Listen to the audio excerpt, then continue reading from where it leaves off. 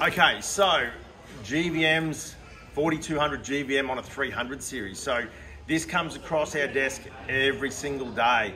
You know, guys that go, I need 4200, I need to be able to tow. Some guys, I need the GCM increase, etc. How do you ensure that you're getting what you ask for? So just because you have a 4200 GVM does not mean that you're able to use it. And this is the problem we're seeing every day. So the issue becomes when this car's loaded to 4200, what you end up with is you can only put bull bar winch on the front, side rails, people in the car. After that, everything else goes into the back of the car. It either goes onto your tow ball and some of the load in your car, you might get some on a roof rack, but not very much. So through our demonstration of loading exercise, what we actually did was we took this particular vehicle and we loaded it to 4200. Now, what we did, it was on its best case scenario. So what we did is we have obviously bull bar, heavy side steps, etc. We have a Kmart bar on the back with a tyre with a 35 on it. Obviously we got 35, so we've got more weight up the front because those tyres are particularly heavier than most normal tyres.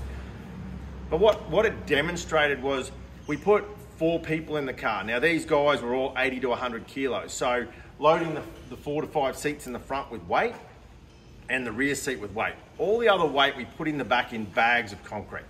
So we did that so we can measurably remove and add as we need to do it to get those weights right. With 4 guys at 100 kilos, 80 to 100 kilos each in that vehicle, and all the load in the back of the car, what we ended up with, we needed a minimum of 2,600 kilos of axle load. Now, if you were to put 2 people in the car and put some of that weight out of the rear of the car and put it on the tow ball, that would increase. So that would increase, you know, could go up to 2750. Remembering that the further back the weight goes, the more counterlever you have, the lighter the front becomes, the heavier the rear becomes. So 350 kilos on a tow ball then equates to, you know, 1.4 on the rear axle. So as you keep loading these cars, so what we're clearly seeing and guys coming through is, I've got a 4200, I've only got 2,400 kilos of axle load, I can't use it. I can't load and tow my van, I can't get it. Some customers are going, well, I've got a GVM with a GCM upgrade with 2,400 kilos.